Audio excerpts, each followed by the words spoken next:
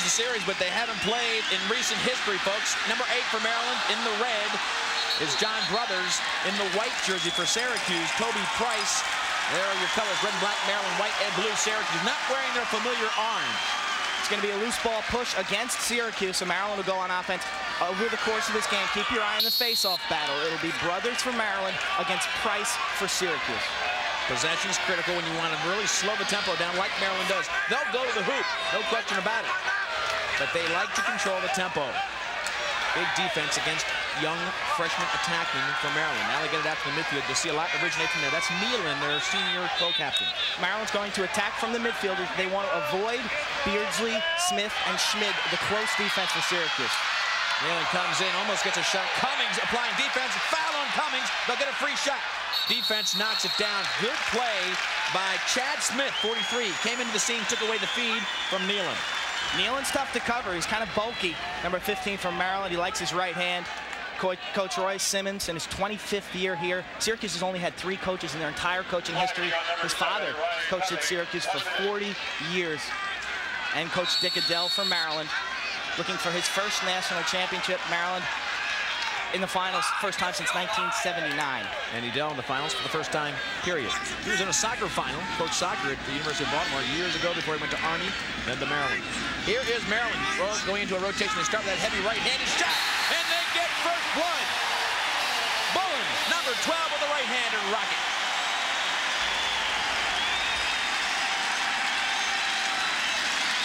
Charles Bowen, and he can light it up. Watch the velocity behind this shot. He is a man-up specialist. This is the only role he plays for this Maryland team. He comes in off the bench during their extra man unit. Here he is. You give this kid this kind of time and room, and he is going to stick it. That time being Rozier over the near shoulder. This kid can light it up 90 miles an hour or better, all from the wrists. Syracuse with a lot of flash on offense. Maryland, maybe I think from the Final Four experience, the best opportunistic shooting. They don't take many bad shots. And they get the face-off. Brothers comes up with it. Trying to get inside. They lose it for a moment. Here comes Syracuse. Transition play. Chad Smith looking. He'll take a shot if he gets a chance. Smith being double-teamed. And the ball goes back down the turf. And the Terps turn it around. Great double team by Reese. Got a whistle after the play. It's going to be a push against Maryland. Smith had a teammate open. He had Price on the far side. They were working a 5-on-4. Watch the double-teaming defense. You can see in the background, number 12 for Syracuse. He's wide open. Smith has got to give that up. That's the push right there by Evans. Maryland, a very scrappy team. They are not afraid to challenge the loose balls. Evans and Reese, the double team, but Syracuse gets it back. Let's see if Kavovitz, his brother, played here at Maryland. He's got possession. Try to beat Casey Powell, Quint, right on the crease. Looking inside. Kavovitz really the quarterback from behind the goal. He'll be covered by Elfstrom, their ex-high school teammates. Matchups now showing themselves. Look at Syracuse trying to bring it right into the crease. And here comes Elfstrom.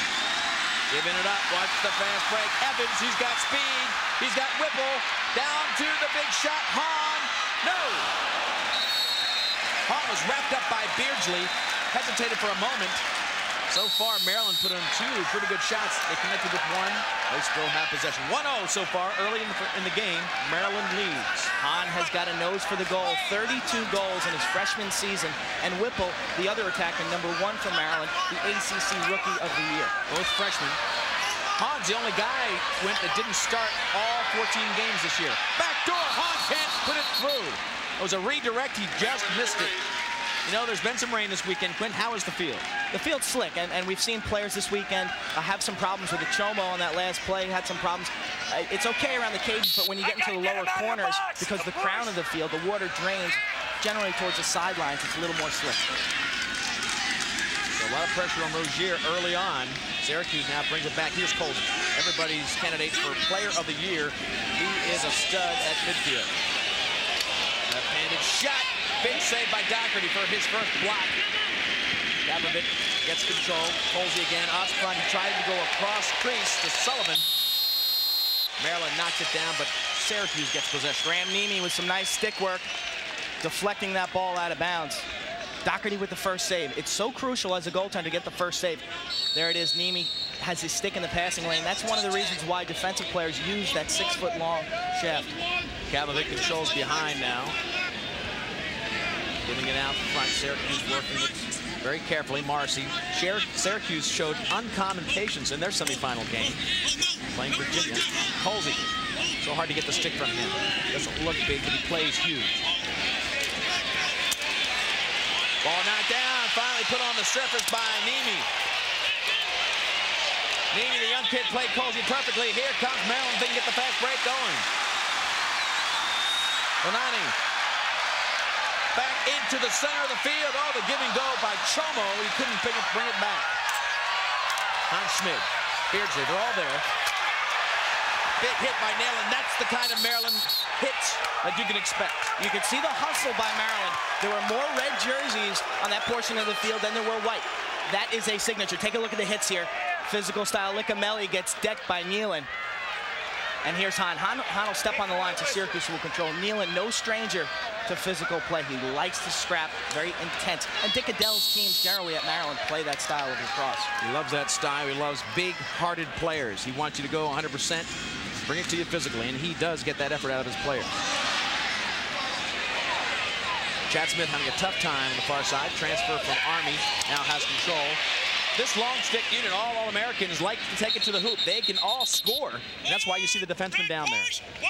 They've got the green light also to go coast to coast. You know, a lot of teams, they're coached when the long stick brings the ball over, give it up, get back and play defense. This team, they've got the green light. They can go coast to coast, and they have, and they do with success. Quint, different look for Casey Powell, number 22 with the ball. Long socks here. He wore short socks in the semifinal. He wore these long socks earlier in the season. He has a different look, I guess, depending on his mood. That number 22 is a storied number in Syracuse lacrosse tradition. Gary Gate wore 22, and then Charlie Lockwood. Number 22's been an All-American every year the last 8 years. Goal! Shot by Cavalier, who comes around and just beats Doherty. He goes low on him. Nobody picked him up on the slide. We've got a 1-1 game. Well, coming in, you knew Cavalier can feed, but he's also proved that he can dodge to the goal. Here he gets a step on Elfstrom, who's overplaying behind the goal, and Doherty comes off the inside pipe. That's a cardinal sin when you're a goaltender. You want to stay on that inside pipe, much like in hockey when a player sneaks from around the back. Being a left-hander, he probably feels a little cramped with the stick on that left-handed pipe. He came out to use it a little more. Ball goes right underneath him. Yeah, he slid his body well, but he didn't see the ball. He guessed. Brothers number 8 facing off. He was huge in the game against Hopkins in the semifinal against one of the best, Jacobs. He nullified him, and here he's doing well in the second face-off for Maryland. Chomo looks immediately into the crease area. Maryland player going off is Brian Reese, long stick from the wing. Maryland will show patience offensively. Maryland actually 3 face-offs, none for Syracuse so far. Maryland likes to set it up with their half-court offense. They like to attack the short sticks. They look for matchups. They specifically target a player on the other team to take to the goal. And this is a good matchup. Neyland against Toby Price. Toby Price will be facing off all day long. Maryland would like to wear him out. That's right. They want to keep him on the field as much as possible, take him behind the goal, make him play some defense. Toby Price's teammate who faces off with him, Signor, had an injury in the semifinal, broke his wrist. He'll be out.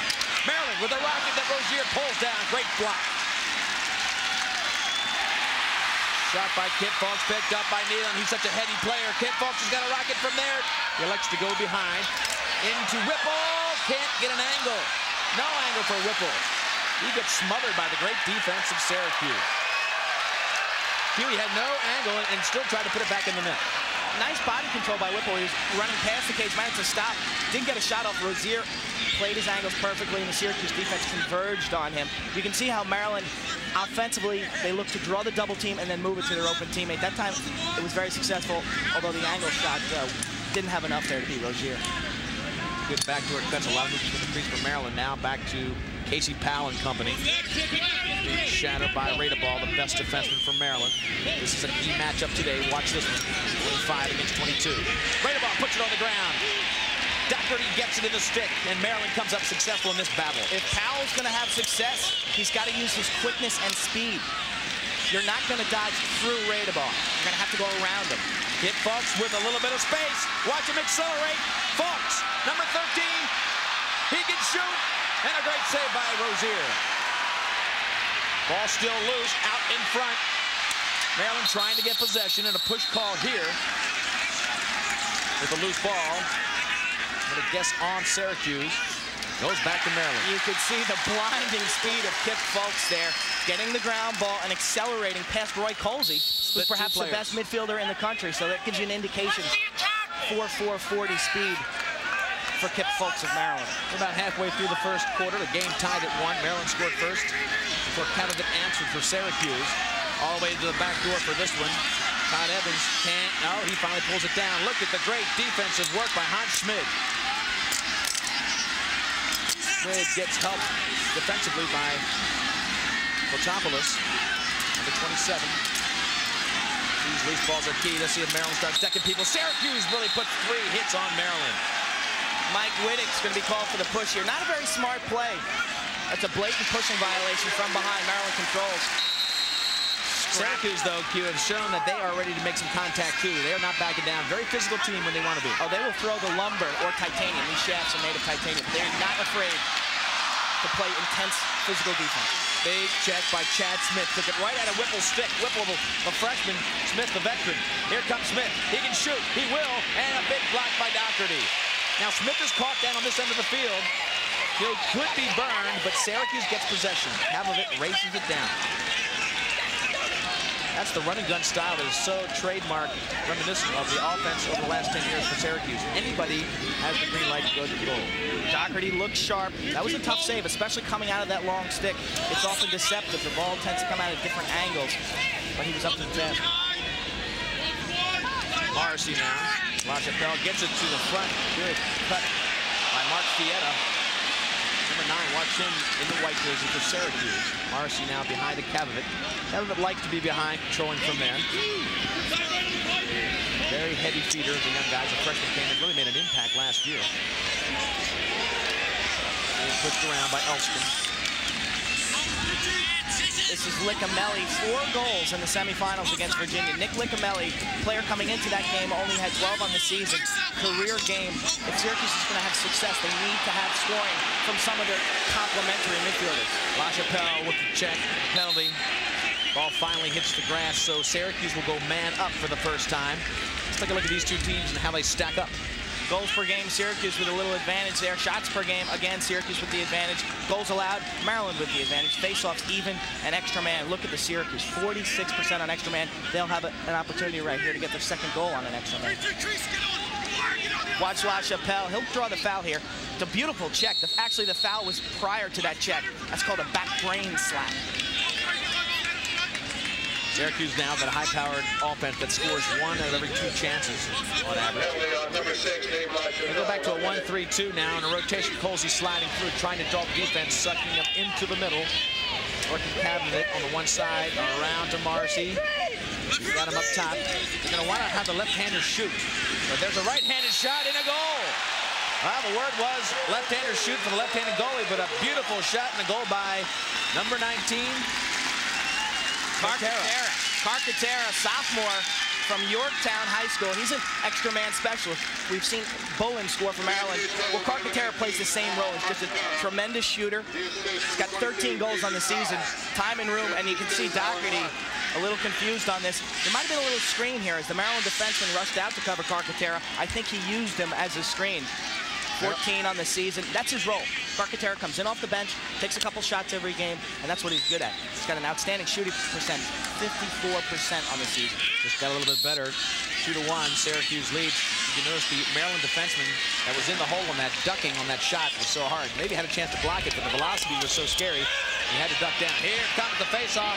Doherty picks it right up. Beautiful job by Toby Price to get the face-off. First one of the day for them, and then to take it down and threaten Doherty.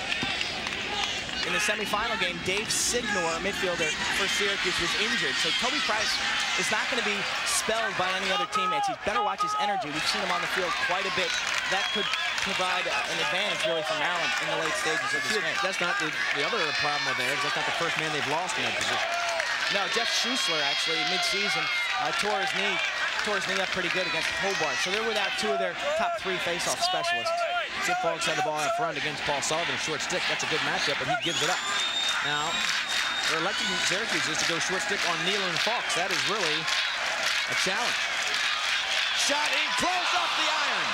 Wide open was Mike Crawford. Nalen gave it to him very quickly, and he was wide open on the wing. Nobody played him, and he redirects that one, hits the iron. Coach Adele substituting early for Maryland. Crawford seeing some action. We'll see Hilgartner, number 43, who had such a tremendous game in the semifinals, but there he is on the sideline with his offensive coordinator, Scott Marr. Fotopoulos now the long stick on Fulks. So they put a long stick on Fulks after the whistle. Maryland controlling, being very deliberate. DeAndrea now the ball, number 44. He's got a short stick against him. The matchup they want here is Nealon against Cummings. This is not the matchup right there with DeAndrea. DeAndrea doesn't have the speed to get by Whittick. Behind now Chomo, the veteran. Beardsley, the best guy, takeaway man, working in. A big save. Rozier just gobbled it up. Here comes Hughes. Cummings against Fulks. Doesn't have a break, so Cummings goes off the field, fresh legs on. Cummings stays on, so does Nealon. They'll be a little bit tired. Let's see if they isolate defensively on them. Rozier plays such solid angle play. That time he took that one off the chest and then caught it. That's his best skill. Defenseman came in. Beardsley made like he was going out wide open in the middle of the field as a defenseman. They couldn't see him. Now somebody be open. There he is. Beardsley went down. They faked like the defenseman was going off. Nealon followed him to the sideline, and Beardsley just came right down the middle. Nobody was on him. Great play by Syracuse. Didn't get the goal. Radeball takes it out of the freshman's hand. Number 1 defenseman against the number 1 attackman. Pro-Maryland crowd, as you might expect. Loving the work of Radeball. Radeball getting the best of Powell right now. Well, he just stripped him. Twice now we've seen Radeball take the ball away from the freshman. Powell has got to move as much as possible. He's standing still. He's giving Radeball the opportunity to throw his vast array of checks. On Schmidt against Crawford. Crawford tries to get in position to shoot. He's into the crease area. They get it right back to Rozier. And here comes Syracuse. 2-1 lead. 3 minutes left in the first quarter. Lee Felsmo, Quinn Kesnick, Christy Lee's on the sideline. Division I final for NCAA lacrosse. Kavovit controls. Syracuse has shown a lot of dimension in these Final Four format against Virginia. They showed a very patient offense. Dockery with an easy block. He didn't get possession. Watch out. Trouble. He's up by himself. He's got to get rid of it. And he's knocked out of bounds. He didn't really have any help. He elected to take it out. Doherty is very good out of the cage. Sometimes he makes poor decisions. That time he should have circled and tried to find a teammate. Nice job by Syracuse there, taking the correct angle and forcing him out of bounds. Good check from behind by Maryland to get the ball back down the ground. That was Reese. Syracuse, great speed, picks it back up. Paul Sullivan, far side to Colsey. Penalty on the play. Syracuse can't believe it. It's going to be something loose ball against Syracuse. Actually, the foul's going to be against Maryland. What Syracuse is angry about is that the whistle was blown. Exactly. Right. Liccamelli scooped the ball up the off the turf, and then the whistle was blown. Syracuse had a little transition going there. They had a fast break opportunity. Take a look at some of the coaching action going on. Coach Adele, tremendous job this year. Maryland came into this season ranked 8th. A lot of people thought that was an over-ranking, and yet they've surprised everyone this season. Solid all along, playing their best ball now in the playoffs. They were only 7-6 last year. This year, a chance to win it all. Each team has had one opportunity on extra man. Each team has scored on that opportunity. This is the second chance for Syracuse. They lead by 1. Backdoor, Morrissey just misses an open target. And chased out of bounds by Maryland. They get possession. Brian Reese with great speed. Nice hustle by Reese. Doherty fortunate that Morrissey missed the cage. It's typical Syracuse man-up offense where they work one side, kick it to the backside where they've got a 2-on-1. Morrissey does not miss many of those. He does not miss many of those from that angle. And offensively, that's really a cardinal sin not to back up that shot, especially on man-up. You've got an advantage speed-wise. At least you know it's coming. You see it. You got to get back there. Here comes Syracuse. Maryland having a tough time, Quinn, getting the clear. They've got to really tighten up their clearing. Watch out. Inside Doherty with a huge block. Open shot right in his face by Cummings. But again, Syracuse gets it back. They've had a lot of minutes on offense. Teams at even strength. Whittick's primarily a defensive specialist. He will stay on occasionally and play offense. He had a goal in the semifinals. Now he'll substitute out of the box. Again, another defensive player who has the green light to go to the cage if the opportunity arises. Well, Colsey's on the field. He wanted the ball right away. Let's see what he does as he gets matched up against LaChapelle. LaChapelle sliding up to play Colby. Gets room, double team. Somebody's open on the backside. They move it up top. Hard shot from Fietta. They're giving Doherty a lot of credit. They know he's good, so Quint, they're shooting some real fine shots toward the outside of the goal. Yeah, they are being a little fine. When you know you're playing against a solid goaltender, you tend to aim for the pipes, aim for the corners. They don't want to give him any confidence. Cummings will control the ball, going against the short stick defense of Benani. Good check. Made that shot totally ineffective. Easy pickup for Doherty. Now here's where they've got to really tighten their game up. They have not cleared very well. Syracuse rides them hard, and more often than not, they've been losing possessions on these clears. Ball down again. It's going to kill Maryland if they can't get the ball into their attack zone. Flag down behind the play. Syracuse doing an excellent job riding the Maryland clear. We haven't seen Maryland play offense in about the last 3 minutes. Take a look at the replay. That's a late hit right there, right in front of the official and the Syracuse bench. It's a 1-minute violation. Not exactly what you want if you're a fan of Maryland lacrosse. You're down by a goal. You play defense now for the last 5 minutes, and you have to kill off another penalty. And, of course, they shoot about 46% is their number, so that's 1 out of every 2 chances, and they've done just that. They've had 2 chances. They've scored once. They'll probably hold on to the ball because there's only 9 seconds left in the quarter. If they hold the ball, it's not in the air, they will have possession when the second quarter starts. The physical play of Maryland at times pays off. They get a lot of ground balls, but at times they hurt themselves with some of those penalties. We'll see here in the second quarter. All right, 2-1, Syracuse with a slim lead against the great defense of Maryland. When we come back, it'll be an extra man play as we start the second quarter.